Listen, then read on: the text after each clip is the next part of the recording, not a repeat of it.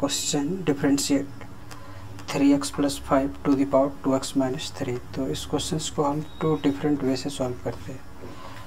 तो first method, तो इसमें हम इस फॉर्मूले को यूज करेंगे e to the power b equal to, हम लिख सकते हैं इसको e to the power b log a। So let y equal to 3x + 5 to the power 2x - 3।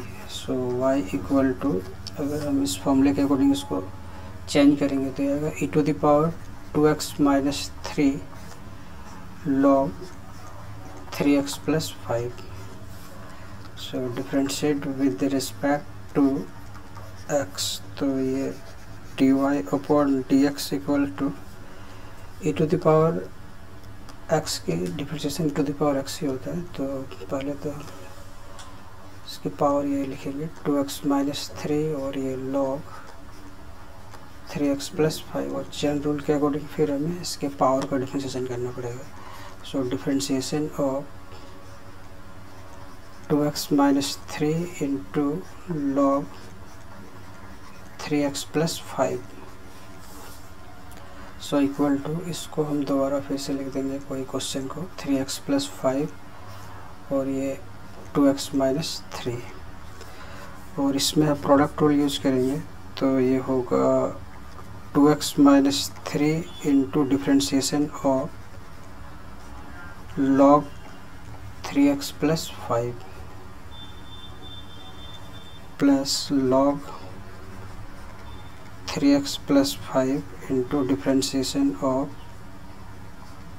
2x - 3। So equal to 3x + 5 to the power ये होगा 2x - 3, और इसमें हम डिफरेंशिएशन करने से हमें मिलेगा, एक तो log का होगा 1/3x + 5, और फिर हमें इसका डिफरेंशिएशन करेंगे तो 3, और ये log 3x + 5 और इसमें आएगा 2x का 2। So equal to 3x + 5 to the power 2x - 3, और ये होगा 3 into 2x - 3 upon 3x + 5 plus 2 log 3x + 5। So which is our required answer. Second method, तो सेकंड मेथड में भी हम पहले लेट लिखेंगे, late y equal to 3x + 5 और पावर है 2x - 3। तो जब भी डिफरेंशिएशन में वेरिएबल की पावर वेरिएबल होगा तो उसको हम डायरेक्ट डिफरेंशिएशन नहीं कर सकते, तो इसमें हम log लेंगे both side. So taking log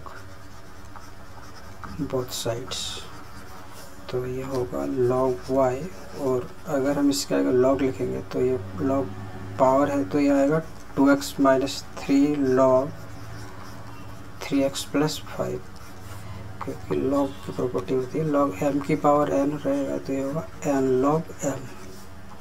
तो इसके अकॉर्डिंग ये वाला पार्ट हुआ। सो differentiate with respect to x, तो log y का होगा 1/y dy/dx, और इसमें प्रोडक्ट रूल लग जाएगा। तो ये 2x - 3 into differentiation of log 3x + 5 plus log 3x + 5 into differentiation of 2x - 3। So dy/dx equal to, इस y को राइट साइड भेजेंगे तो इनके साथ मल्टीप्लाई होगा 2x - 3, और इसमें चेन रूल रहेगा तो पहले log का हम डिफरेंशिएशन करेंगे फिर इसके ब्रैकेट वाले पार्ट का। तो log का होता है 1/x मीन्स 1/3x + 5, और 3x + 5 का डिफरेंशिएशन करने से 3 आएगा, और ये log 3x + 5, और इसमें इसका डिफरेंशिएशन करेंगे तो ओनली 2 होगा, और y हमने लेट लिया था 3x + 5 to the power 2x - 3। और ये होगा 2x - 3 upon 3x+5 plus 2 log 3x+5. So which is our required answer.